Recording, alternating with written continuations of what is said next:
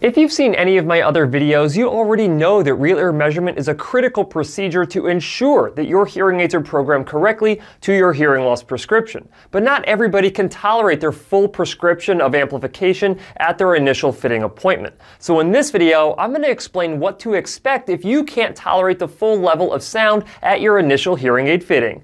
Coming up.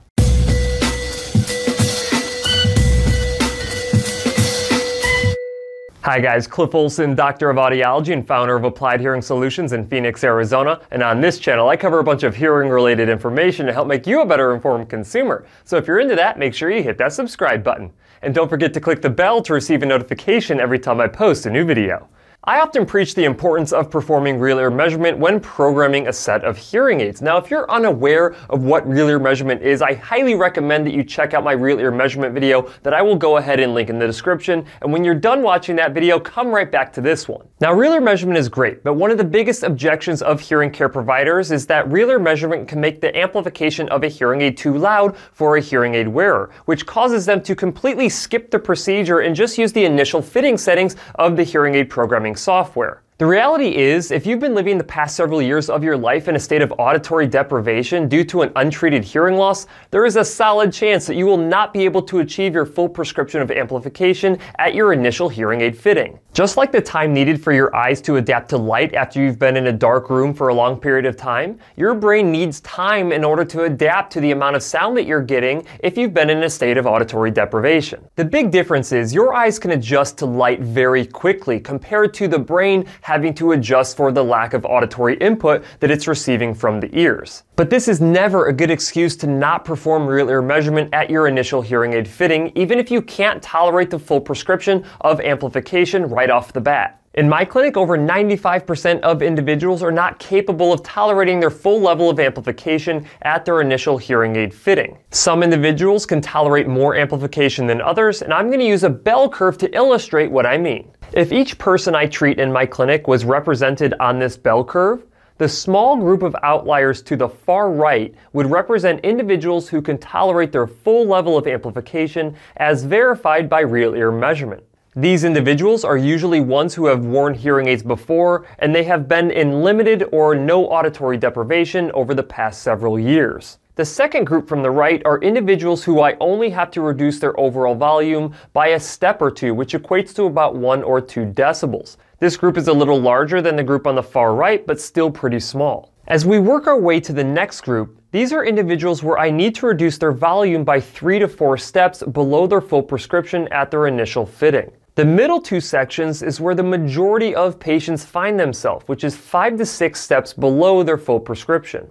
As we keep moving to the left, we would need to reduce overall volume by even more steps until the point where we get to the extreme outliers on the far left side, which are individuals who are significantly below their prescriptive amplification targets as verified by real ear measurement. Now, it's important to note that the vast majority of these individuals do not stay in the same category that they were when they first got fit with hearing aids. Over the course of 30 to 45 days, we end up increasing the amount of amplification that these individuals receive as their brain can tolerate more sound. Let's jump back to the bell curve to illustrate this a little bit better. Individuals who have been reduced in overall amplification at their initial fitting appointment end up working their way towards the right side of this bell curve by gradually increasing their overall amplification as they adapt to more sound. So someone who is in the second category would typically shift up to the first category after about a week or so, and the groups to the left of them would also move over to the right during that same period of time. Eventually, with enough time and subsequent visits to increase amplification towards a patient's prescriptive targets, we would start to see the distribution of patients shift towards the right, where most individuals are actually meeting their full prescription of amplification. Now, there will always be individuals who cannot tolerate the amount of amplification at their full prescriptive targets. But again, this is not a good excuse to not perform real ear measurement. Now, there are different hearing loss prescriptions that will give different targets, but in general, when you have your hearing aids programmed up to your full level of amplification to these prescriptive targets, that is where you will hear your best. So even if you're one of these individuals who cannot tolerate your full prescription, getting as close to that prescription as humanly possible is always a good idea. idea. Not only does this ensure that you're getting the most amount of audibility possible, it also ensures that you're getting the right blend of low, mid, and high frequencies for your specific type of hearing loss. Once you've reached the end of your fitting window and your brain has adapted as much as it possibly can to the amount of sound that your hearing aids are giving you, there is a good chance that you'll be able to achieve your full prescription of amplification. After you reach this point, your hearing care professional may make some small adjustments at different frequency ranges based on what your personal perceptions are. But it doesn't mean that we can completely eliminate real ear measurement from the equation. We have to know where the foundation is in order to make adjustments to help you hear better. So do not get discouraged if you cannot meet your full level of amplification at your initial hearing aid fitting. Like they say, all good things come with time, and if you're willing to put in the time, then there is a good chance that you'll be able to meet your full prescription so you can get the most amount of benefit out of your hearing aids.